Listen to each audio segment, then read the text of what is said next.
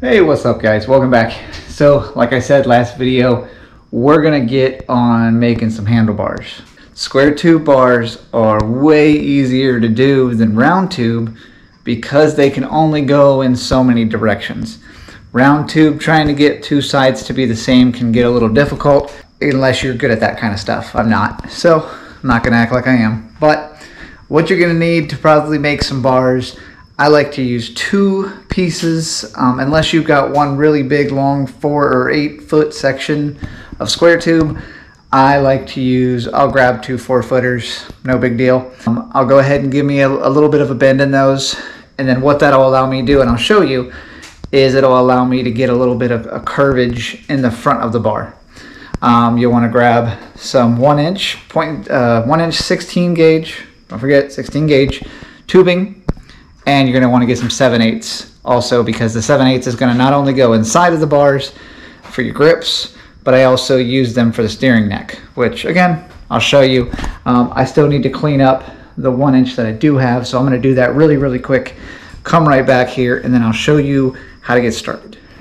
All right, here's what we got on the table. I went ahead and I did this off camera just because I can give you guys the measurements, write them down. First thing, grips are roughly about 5 inches long, usually. Most bicycle grips, even motorcycle grips, are going to run you around 5 inches long. So that leaves you about 1 inch to put inside the tubing, okay? So cut your tubing, your handle, at let's say 6 inches, all right? 6 inches on the handles. Your steering neck tube, we're going to go at 5.5. Okay? So 5.5. This is where the steering neck connects to. And one thing about having my tubing notcher is that when I make my pieces that come up on the side, I'm going to cut some 7/8 holes out of them, so that this will actually slide inside of the top, or I don't know what they're actually called. But anyway, the bars will kind of go something, so they'll kind of go like this here and like this here, and the tube that runs across here, I'm going to have it go inside so that they can come down and come down. Okay, isn't that cool? That's just what they're going to look like. Anyway, so what I went ahead and did is I had this little bit left over, so I didn't need to use an entire piece, so that's cool with me. I went ahead and I found center of that bar. Here's where it starts to dimple. So it's going to do it on both sides. So they're equal opportunity here. So we're going to lose those 8 inches, and this is where my uprises are going to be. Yeah, that's what they're called. Uprises. Anyway, we'll take these, once I cut them to where I want them, and I'll show you how you're going to get your angles. Now, of course, the longer this part here is, once I show you, the taller your bars are going to be. Also, depending on what angle you cut them at. So let's say you do a 45-degree angle. I'll show you. Super bad lighting, but this is my wife's bike here, okay? So these are bars that I did, and you can see what I'm talking about. So here's your upriser. These are cut at a 45, and then I actually bent these tubes. So I didn't bend these. So these are just, and you don't have to bend your tubes. You can go straight up and down if that's what you're feeling. You know, if you're feeling jiggy and that's what you want to do, just run these two straight up, okay? You're going to take your center post right here. They're going to go, I put these inside here. These run back, and then here's your grips. So your grips are inside of that. So you weld those, and they're inside of here, so you got a little bit of extra, but you get the kind of the gist with these bars here. Then I'm going to do a little different. Mine are going to come up here, kind of have a little bit of a swoop, and then either a kick back towards me this way, that way. I don't know yet. I like my bars to lean into the frame. You can see hers are kind of straight up and down, but I like mine to lean. So these are longer too than normal. I did that because she's little, she's short. So we did bars a little bit longer to reach her little T-Rex arms. She's gonna love that. Luckily she doesn't watch this. But that gives you an idea what I'm talking about. So let's get back over there and go cut some tube.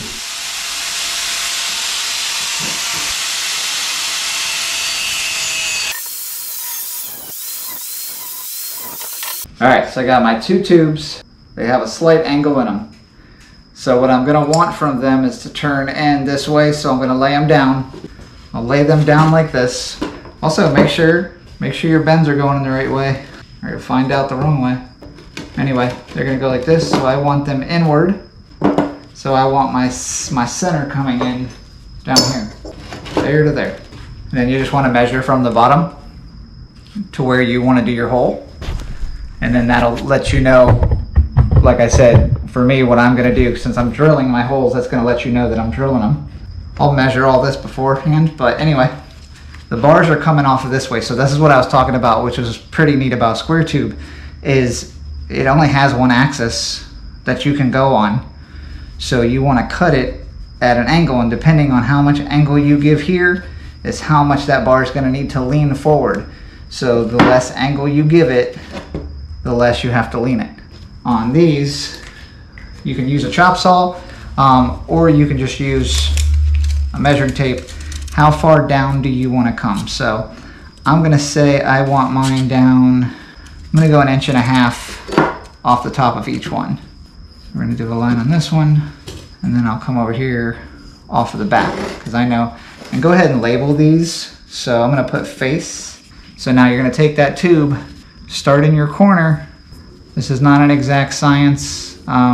If you need to, you can be a little bit more methodical about it and go ahead and measure from here to here and find your center. I'm just eyeballing it, because once I have both of them cut, I'll lay them next to each other and grind them together. But I'll go across there, and that's my cut. Same with this one. Okay, and you also know if it's off, because when you cut square at an angle, one side will be higher than the other if that's not correct. So I'm gonna cut these real quick, and then we'll start lining these up and then working on our back pieces.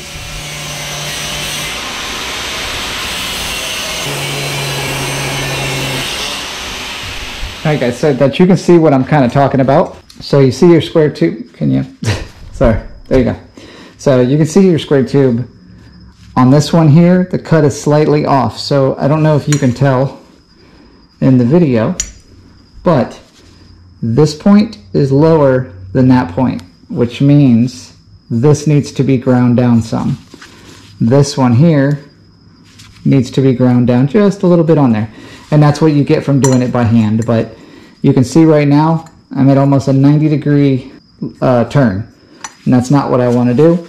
So I'll probably come down more, just so I can have the bars give me a little more kickback, because I might take the bars and run them at a slope like that. So I'm going to put these together just like this on a table, and then grind away so that they're both the same. It's not going to be 100% perfect, but you can adjust it later when you're getting ready to weld it, and I'll show you that. All right, here's the uprisers. Got them all ground down. Now here's what I was talking about. If you lay them together, make sure they're the same on the bottom. Hold them like this while you grind them. You can make sure that all your points, everywhere you put them, end up being exactly the same. Okay, so every time, I still got to do some more, but every time you stick them completely together, you grind here, flip them, grind them, flip them, grind them. That way you know both sides are the same. Also, you can measure from here to here and from here to here. That might not always be exactly the same, but you get the idea. All right, so next thing I'm going to do is I'm going to go ahead, mark where I want to drill my holes so that this 7/8 can go in there. Once this is in there and locked in, it'll allow me to lay these down flat with this inside of them. I can weld these together so that I know that this is perfect. And then we can start working on the arms, and that is the more difficult part. I'm not going to show you again how I drill holes in metal, because I do it all the time. So do that really quick, and then I'll be right back. Alright guys, so there you go. Got the holes drilled in. You can see to the bottom that these are inside of there now. I'm probably going to do something kind of cool with them. Instead of having them go straight up and down, I kind of want them to do a little bit of an outward tilt. Maybe something like that. The way to check it is put it at the end of a flat area, measure from here to here, here to here, to see if that works. So if I'm coming from here to the bottom, 5.5, 5.5. I'm gonna let that be just like that. Looks pretty good to me.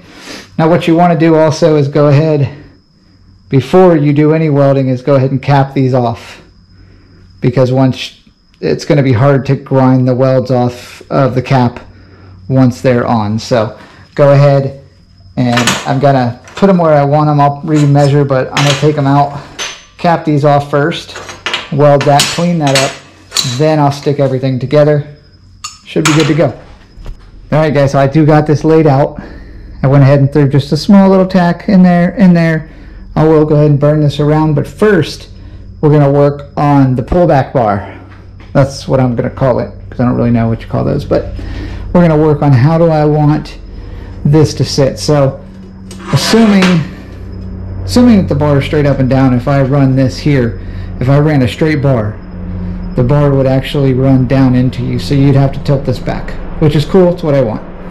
So what I probably am going to do though is I want the bar to swoop up, so that way you can tilt it a little bit forward, but still have that have it to where it's coming back to you, but you're not leaning it all the way forward. So I'll do the same exact cut after I bend up some more 1 inch. I'll bend up some more 1 inch over there, and I'll do the exact same cut at the 1.5 that I did here. I can even measure this to here if I want to get a true exact amount.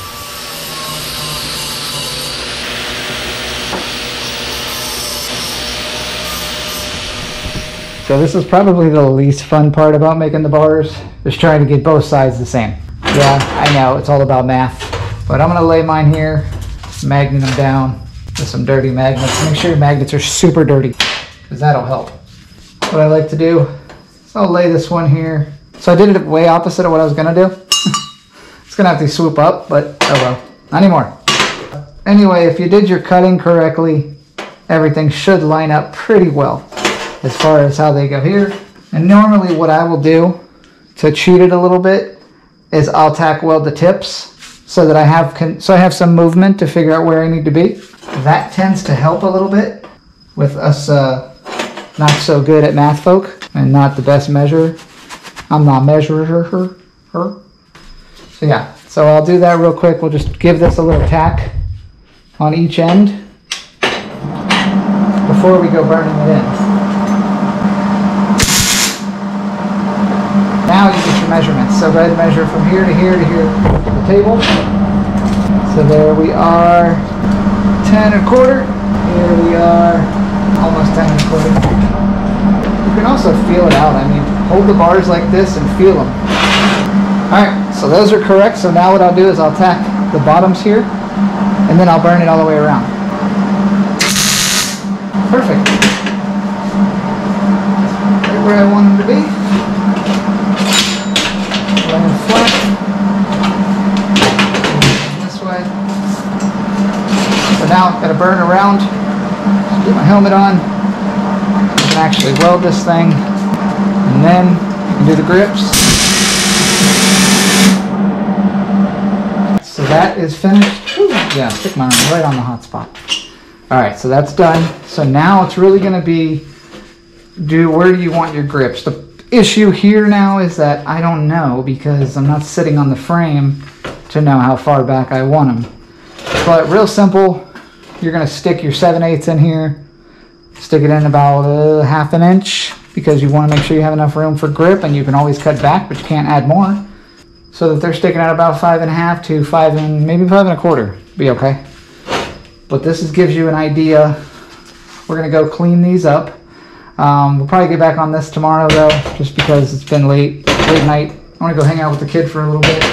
But we'll finish these up tomorrow so that we can spend more time cleaning them and really dialing them in, especially since they're going to be going with that frame. So I can probably put my seat on there, sit down, and really kind of figure out where it's going to go.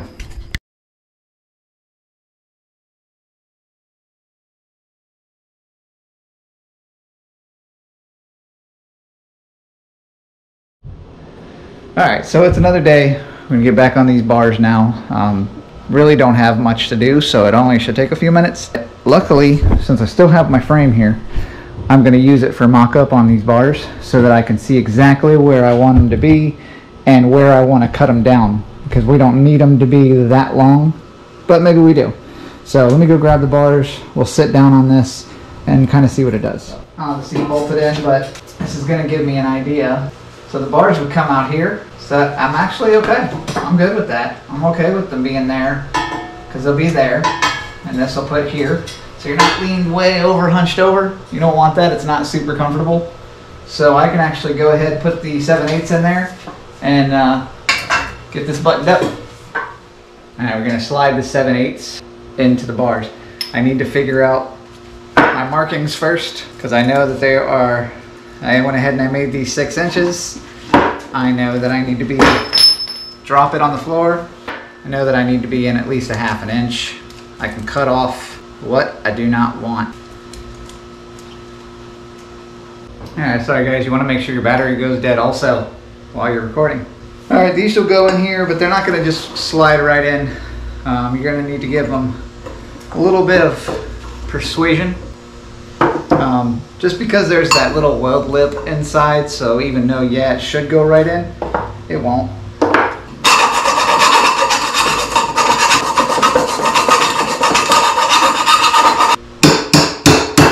One.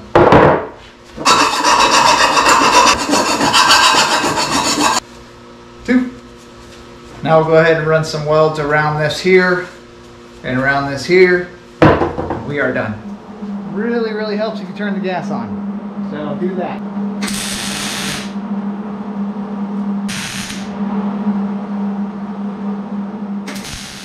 So all I'm going to do now is just some quick cleanup on the ends there where the grips go.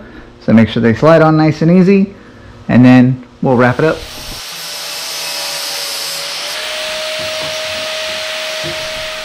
And there they are, guys. So that's it. Like I said, not a super complicated bar to do when you're talking about doing everything out of square.